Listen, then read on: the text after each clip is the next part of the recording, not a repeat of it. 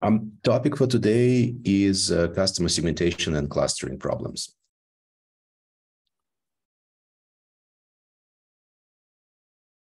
So first of all, what's customer segmentation and why do we do that? Okay, excuse me, guys. I need to turn this off. And so why do we do this customer segmentation? Well, typically within the business settings, you would like to separate customers in the groups, and that you do that in order to provide additional services or specialized services for each of the group. That typically done based on some properties, based on some customer properties. And here I'll show on this slide, I'm showing you some main basis for the segmentation.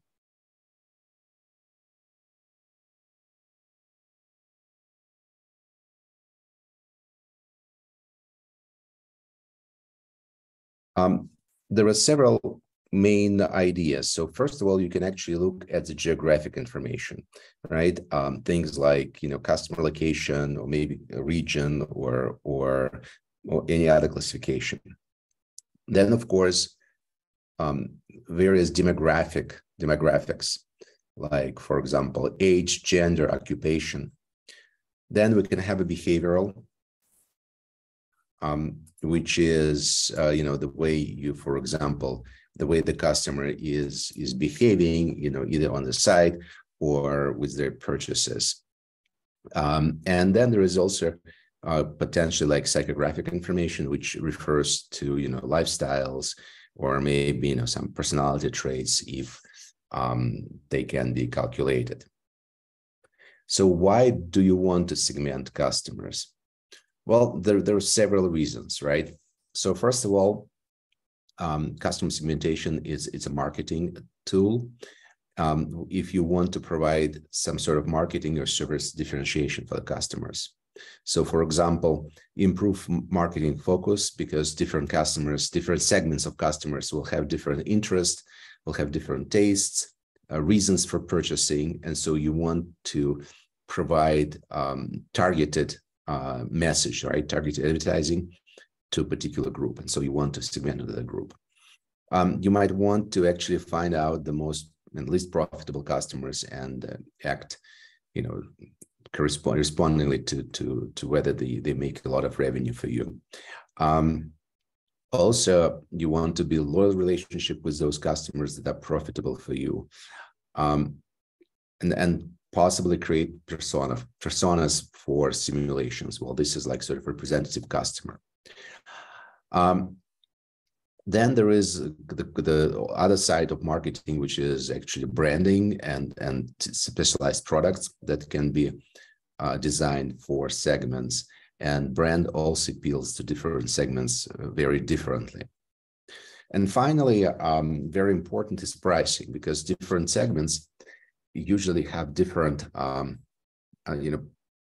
tolerance to price change and have different ability to purchase things. So you can have a differential pricing depending on what kind of segment is. For example, airlines can price the seats on the same flight, the same type of seats, differently for different categories, like last minute buyer versus business buyer versus sort of leisurely buyer. There is also well known that online services experimenting with this type of segmentation when the price, for example, also for those for like restaurant for hotels or airlines, whether depends on whether you access the website from the Mac or from PC, right? And the assumption that people from Mac, they're actually willing to pay more for the service, for the same type of service. So bottom line, segmentation is not just done not just for the sake of the interest of what kind of customers we have, but it is actually a very useful tool used daily in practice. So what kind of metrics do we have to do the segmentation? Well, there is sort of standard, and in marketing, the standard approach is so-called RFM, behavioral segmentation, which stands for recency, frequency, and monetary, right? So recency, it is sort of the freshness of the customer activity, when the customer made the last purchase. Frequency, how often customer makes purchases.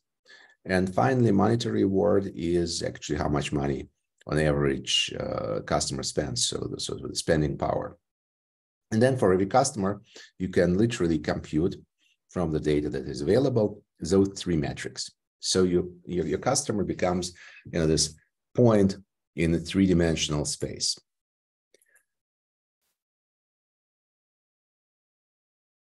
And you can probably take segments and visualize. Let's say, for example, here is an example of customers for a service where you look, it's sort of the visualization showing a frequency versus recency score, and each block is proportional to the number of customers with that score.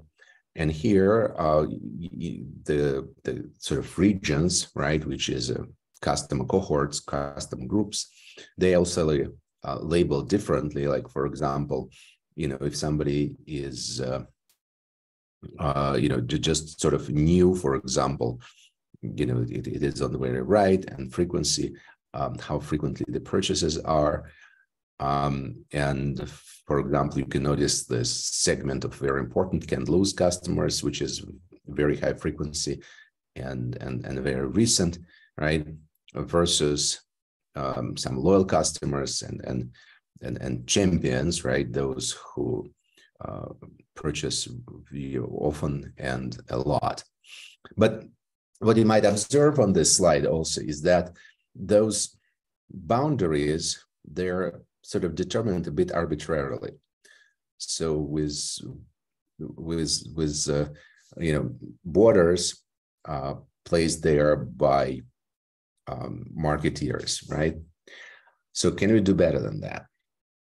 Well, you can actually try to look at the histograms, right? And so you might want to try to find natural boundaries that would be presented by histograms. But then it will be what's called univariate analysis. So for example, if you look at gender, of course, okay, female versus male, that's very easy. But if you look at the annual income, well, there is this continuous histogram. You still have the question of like, okay, how are we going to split it? Do we split, do we split, at 40, at 60, at 80, or do we split into 2 or 3? I don't know, right? So this is the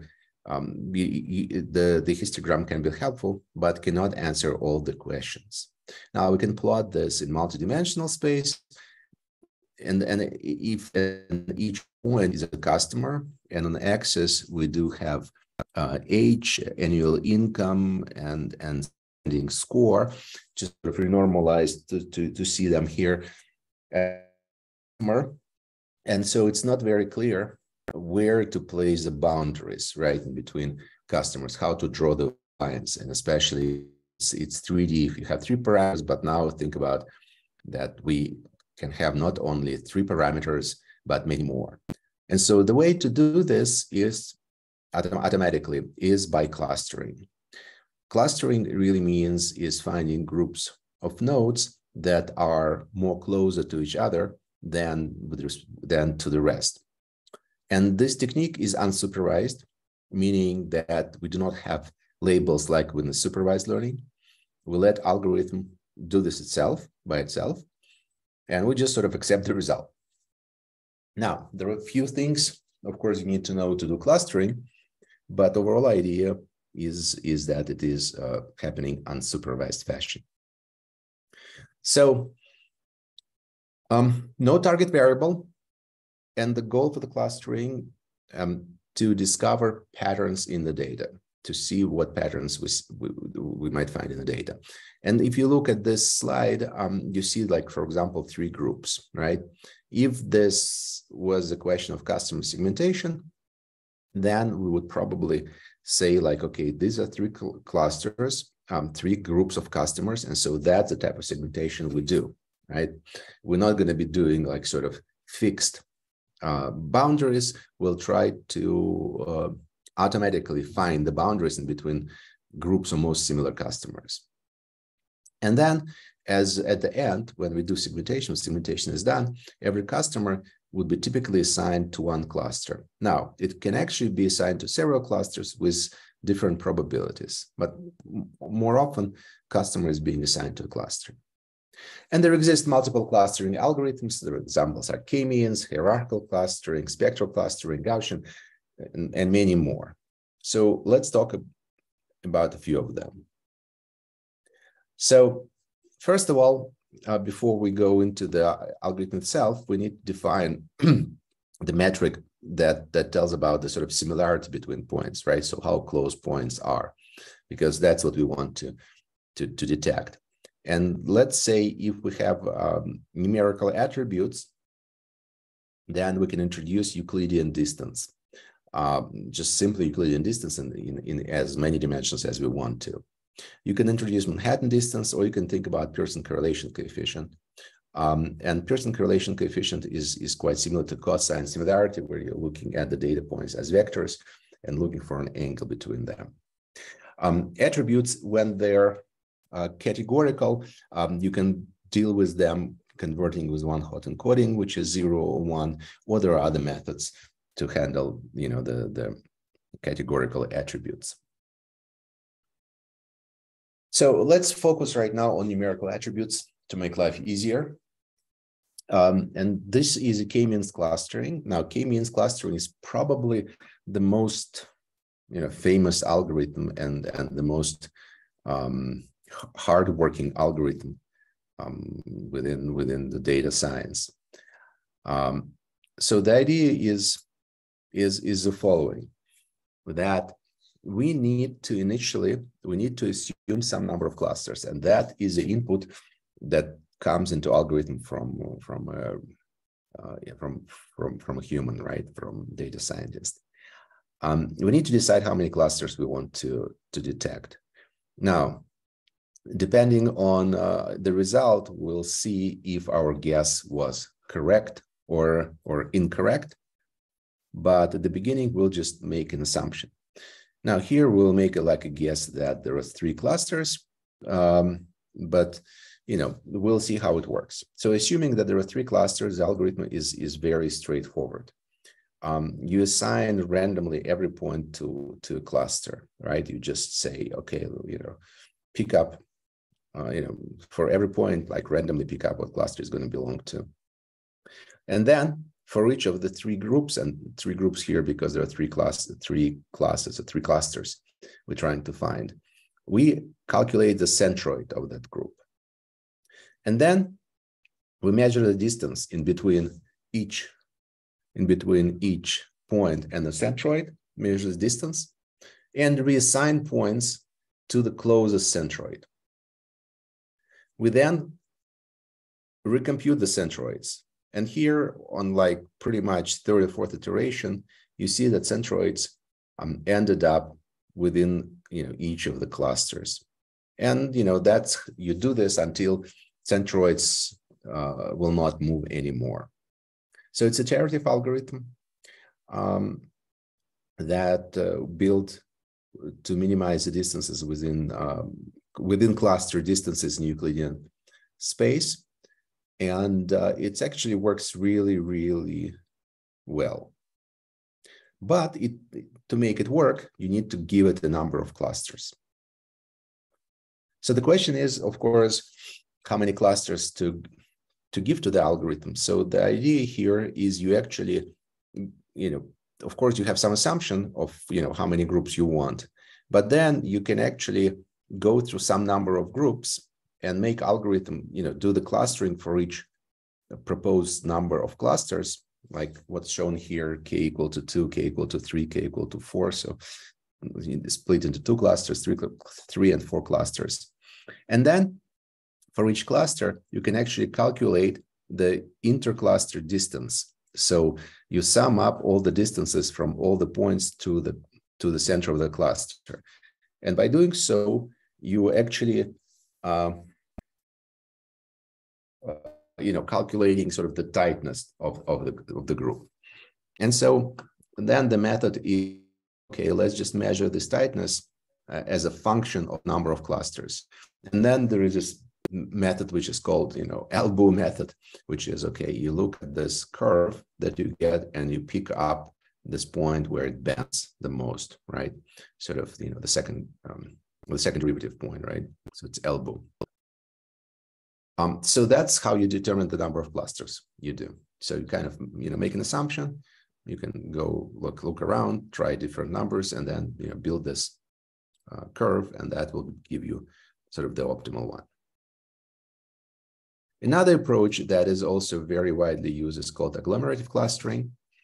So in this approach, we're actually building clusters bottom up. And as a result, you'll have a tree structure. So the way to do this is you literally search through all the data points that are out there and finding the one that is closest to each other. And you put them in a cluster. Then you look for another pair of points and finding those that are closest to each other. And, that's your another seed of the cluster. Then you start looking for yet more points and the distance between those points and the seed and those seed clusters. You find out, and you will select the smallest one and join that cluster. And that's how you build step by step iteratively this hierarchy of the tree of the clusters. Also, very, very popular method. It's quite expensive because you need to keep computing the distances. So it's going to be hard to use this on a very large data set. But on a small one, it actually works pretty well. And especially when you get the tree, you can actually take that tree and always disassemble it on a certain number of clusters you want. And to measure the distance between clusters, you can use Euclidean space, and you can use the same distances as we discussed before. Now, another method, which is actually probably one of the most powerful among this, is dbScan. The idea is that instead of actually looking at the points, we're trying to calculate the density function. So the density of the points, assumed density of the points, right? Because we don't have a real density function, so we're going to interpolate, right? But then the method is quite similar. So we'll select a random point, and we select radius, and we actually take this radius and see if we have any points, starting with this core point, if we see any points within that radius, right, within that epsilon of the central point. And if we do, we join them the first point, forming a cluster. And then you actually relocating your sort of centroid onto this new point and see if you can capture other points, and so on and so forth. And until you sort of done.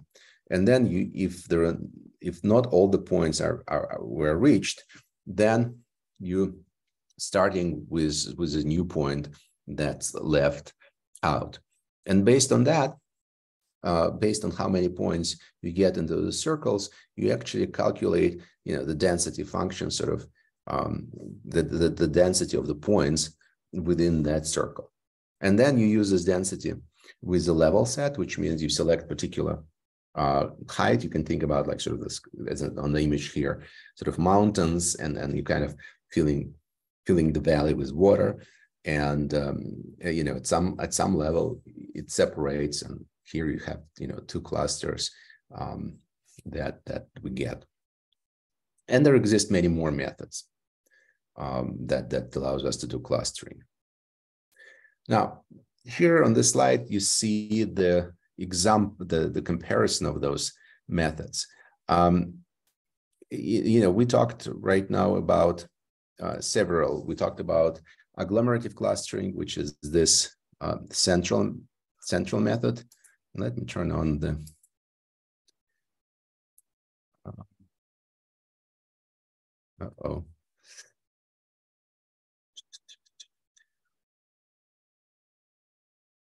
Okay, so we looked at the agglomerative clustering at this one, and to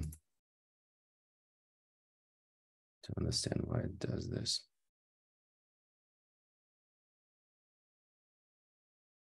And then we looked at the DB scan at this cluster.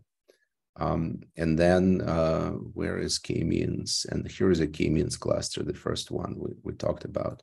So we have k-means, we have DB scan and agglomerative. We looked at those. And notice that k-means, for example, here, it's sort of very clear that what you want to do is you want to be able to detect those circles as separate clusters. There is this groups, that groups, etc.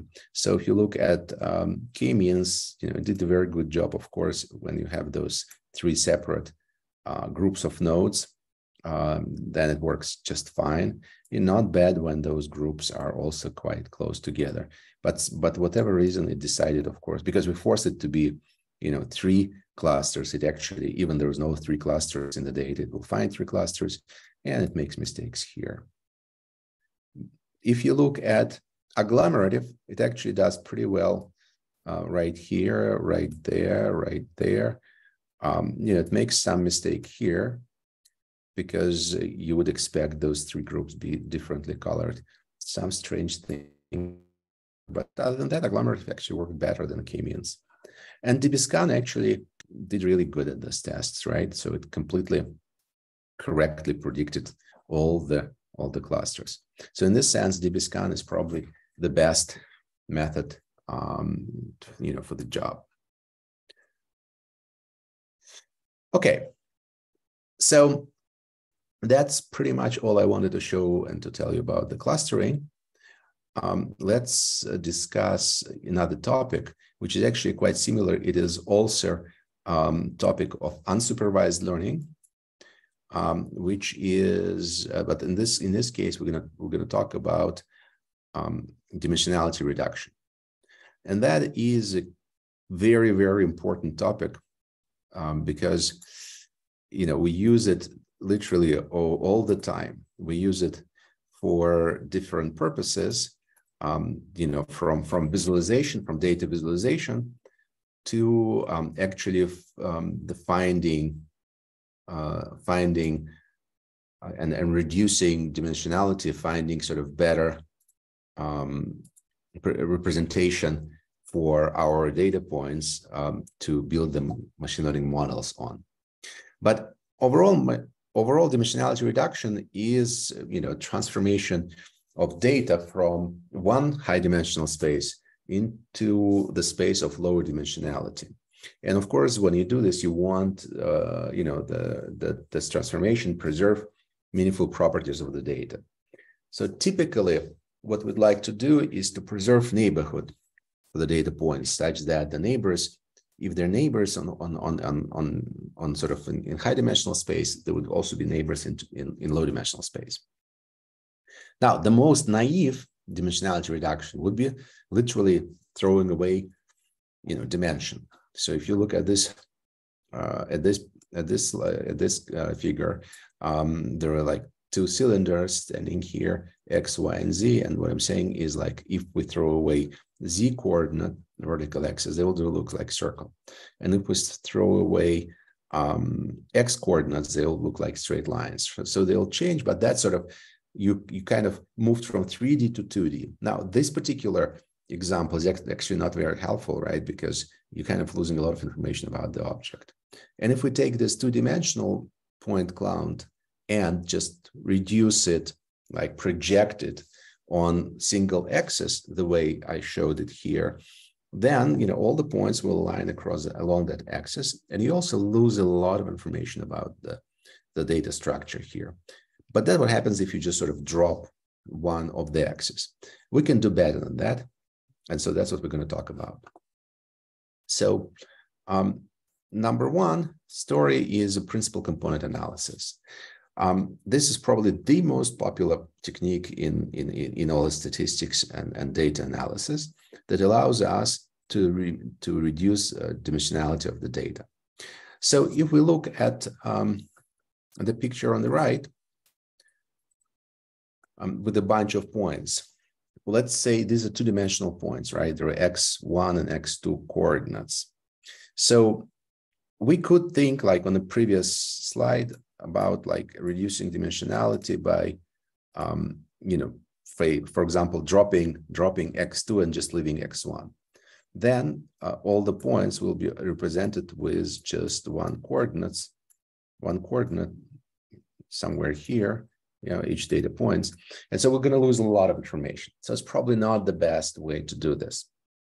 So the idea would be to find an axis, and in fact, you want to build projections, so you can have like one or maybe again two axes here, such a way that you maximize the amount of information that you preserve by doing selecting that projection.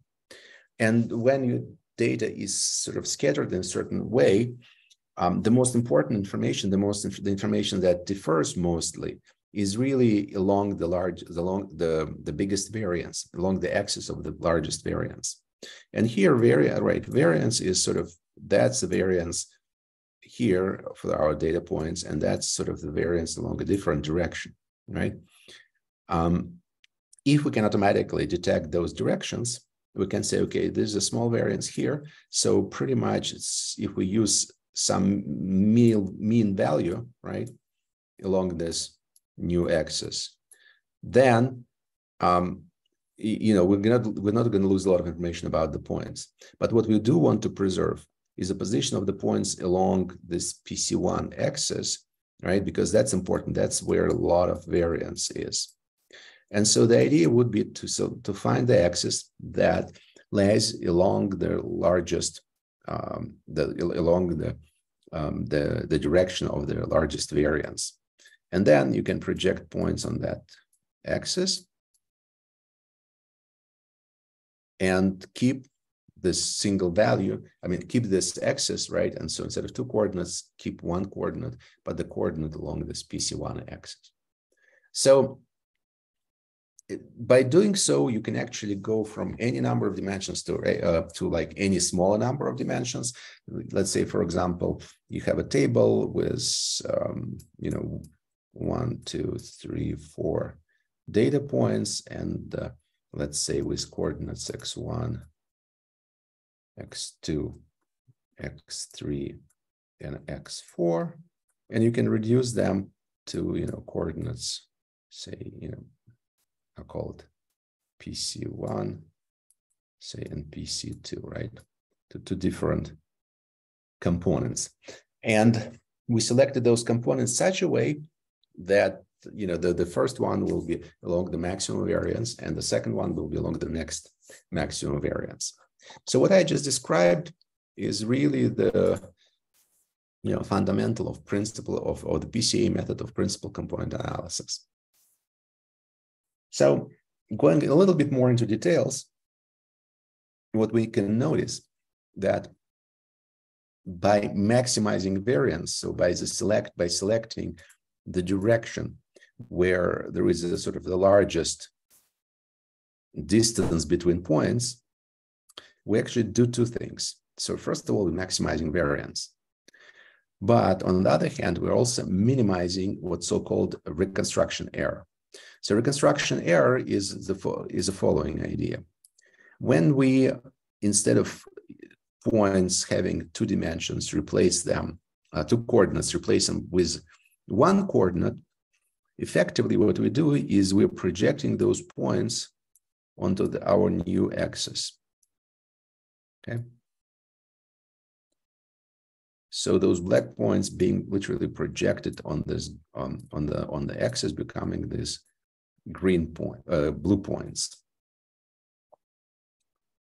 So by doing so, we're losing some information about black points, right? We're losing sort of information, this distance we're losing.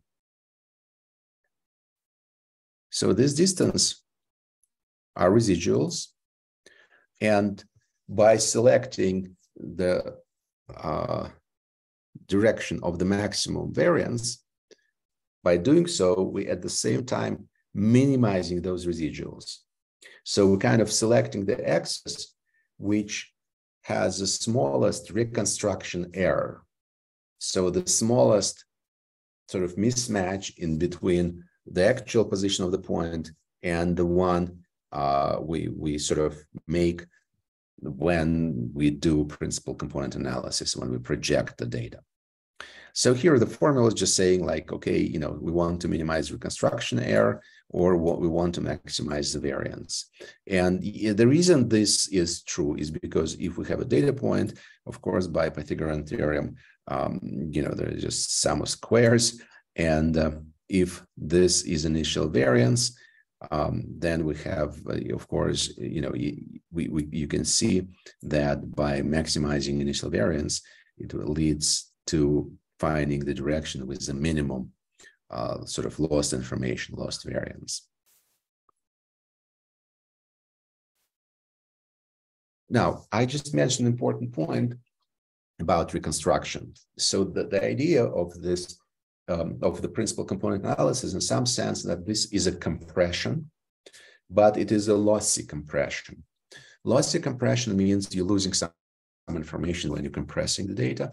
Why are you compressing? Well, because if initially you had, let's say, for example, you know, 2 coordinates, after the PCA you have 1 coordinate, you have, you know, 10 coordinates. After the PCA you have, you know, 2 coordinates, 5 coordinates, whatever you decide. And so then, like with any compression scheme, you want to try to reconstruct the original information about the data point, right? So try to put it where it should belong to. And, you know, this reconstruction process, of course, carries some error. And the more components you keep, the better you can reconstruct the original data point. And so what we see here is that we, for example, keep 1 component here, and we're trying to reconstruct the matrix. And the matrix is, again, these are data points and these are coordinates, right? And using some linear algebra, we can actually reconstruct it by doing this out of product in between the new principal axis and you know, the projections on those. Or if you have 3 vectors, you have a better reconstruction. Or if you have like sort of full matrix here, then you'll have a perfect reconstruction. And the same way as in clustering, it's very hard to say what's the optimal number of projections you want to keep. And so again, this number of projections, number of components, again, we get the same type of sort of the elbow approach, where you look at the, here is a sort of variance explained, or, you know, the quality of the reconstruction versus number of components you use, which is number of components against number. It's a dimensionality of the space you project in, whether it's, you know, if you project on the 1 line, it's 1 component, on 2 lines, 2 components, on 2 axes, 2 components, etc., etc. So PCA method is again, it's very powerful, universal, very often used for visualization purposes. And so you project then on 2 axes. You have some high dimensional data, and, you know, you project it on two axes. So, you know, example is here, you have 3-dimensional data points, right? Points in the 3D, and you try to find the plane. When you project on the plane, the reconstruction error will be smallest. But it also means that, you know, when you look at the plane, you kind of preserve the most information about the data, and sort of you'll be able to see better the patterns in the data. And so that is what you do with PCA. Now, moving along, life is not always that easy, and you know, the data is not always looking like you know, like this, right? It's not always nicely sort of shaped, where you can select easily sort of direction of maximum variance, and you know that will work out for you. Sometimes data looks a bit strange. You know, like an example is here. I mean, of course, this is artificial example, but this is an example scientists using to test methods. This is called a Swiss roll. And so the idea is, can we find a representation for that? It feels like, you know, it's in 3D, but in fact, it's just a two-dimensional object, right? So it's a two-dimensional, think about a sheet of paper rolled this way. And so you would want an algorithm that actually would understand that this is in fact only two-dimensional objects, not three-dimensional. So the third sort of coordinate is extra. And then by taking X, Y, and Z coordinates, coming up with a way to actually preserve only X and Y coordinates. In some sense, trying to, you know, create those X's, the one we saw for in PCA, but having them like one axis would go sort of around this roll and the other one will go sort of perpendicular to this roll. And then if we can do this, then, you know, in those projections, the picture, the roll would look like that, right? Which would be pretty cool. Now, if you look at this and think about, say, doing, you know, PCA, well, the maximum variance of the data is probably in this direction. So it's not going to do anything for you. It will just collapse all the data. So it's, you know, PCA will not work well here. It will not work at all here. Or just say dropping one of the axes will also collapse all the data down, sort of, and duplicates the data. You completely lose information about the structure. So to do this, to work with those non-trivial, non-linear objects, you need non-linear projection methods. And so far, we looked at what's called linear projections, and that was principal component analysis, you know, subsampling of the features, which is sort of dropping some of the data. I haven't mentioned this, but there are also the idea of random projections, which is sort of randomly generating projection matrix, and the feature agglomeration. You can actually use clustering to group features together, and that will also be considered as a projecting them on a low dimensional space. So we go from more features to less features. But then there is this nonlinear projection world, and there are quite a few algorithms there, like local linear embedding, isomap, Laplacian eigenmax, I mean, MDS, T-distributed stochastic neighbor embedding. All these methods, they're trying to build sort of local structure and do something like principal component analysis, but locally, so like sort of literally on the small patches of data. And then that allows them to reconstruct the shape of the data, right? Which is called manifold. Now, today there are, you know, very powerful methods, which is called autoencoders with a neural network that also can do a lot of stuff like that. Okay, so let me give you a couple more examples on this. This is this S shape. It's slightly different. It's not a Swiss roll. It's this S shape, but it's also quite complex because, again, with simple sort of projections, with a PCA projection, will probably go, you know, go at an angle here, which doesn't make a lot of sense.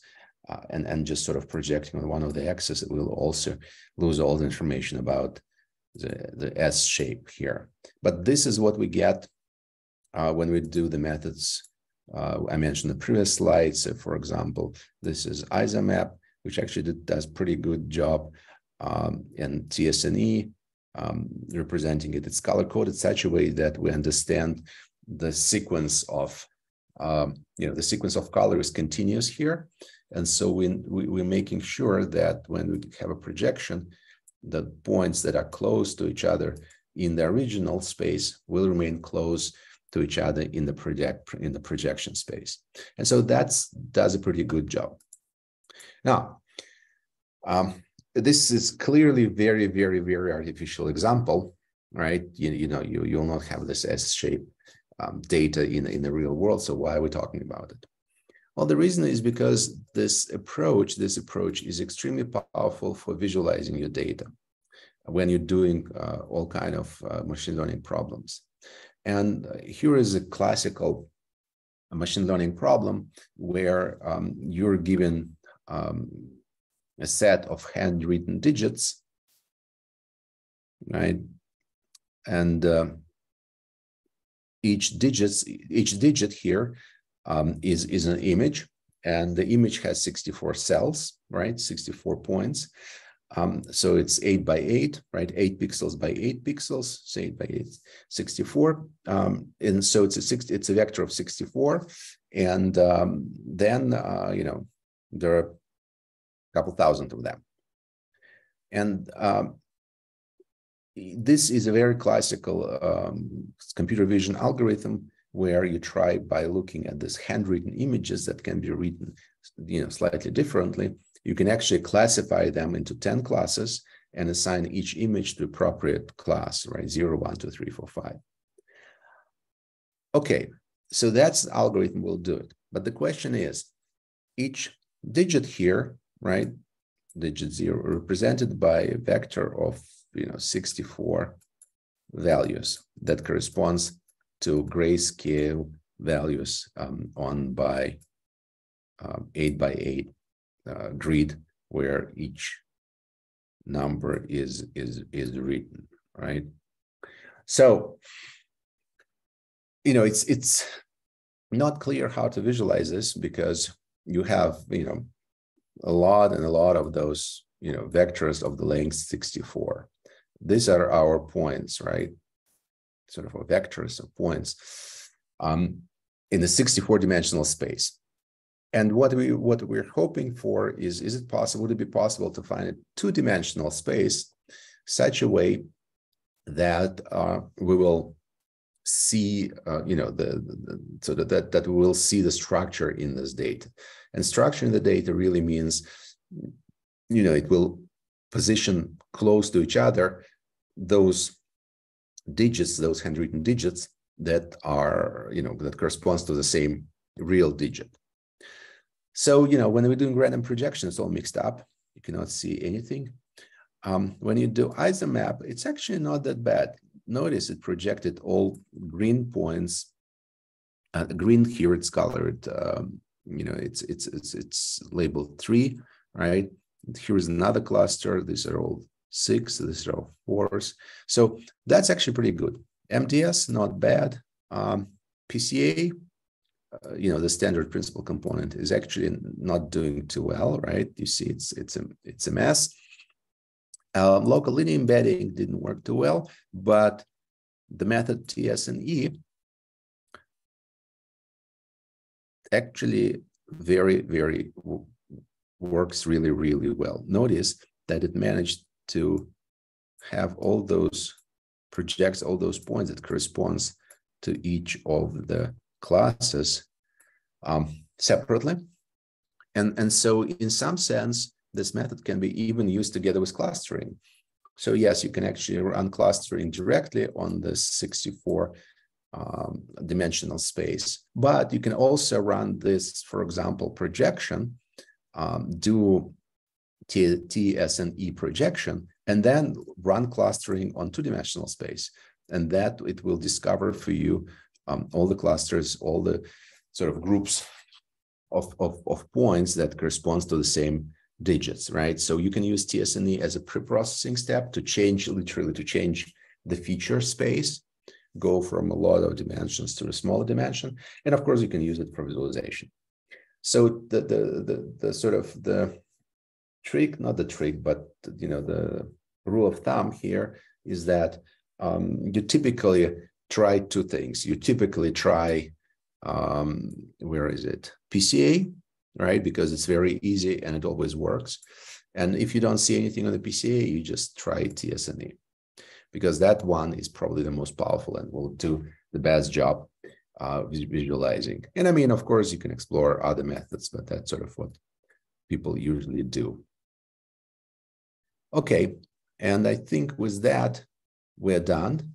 So we talked about segmentation today as a notion of separating customers in separate groups with the similar properties, and those groups are clusters. And so the technique for segmentation is clustering, and it's unsupervised learning. So you actually only provide the number of clusters that you're looking for, and then the algorithm will find them for you. Plus, we also talked about the way to visualize that data. If you have high dimensional data, you can project it on the low dimensions with principal component analysis and with various manifold learning techniques. And with that, we're done. Any questions?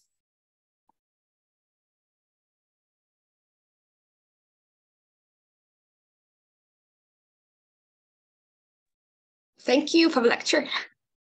All right. Well, thank you very much, guys. Then we're done for today.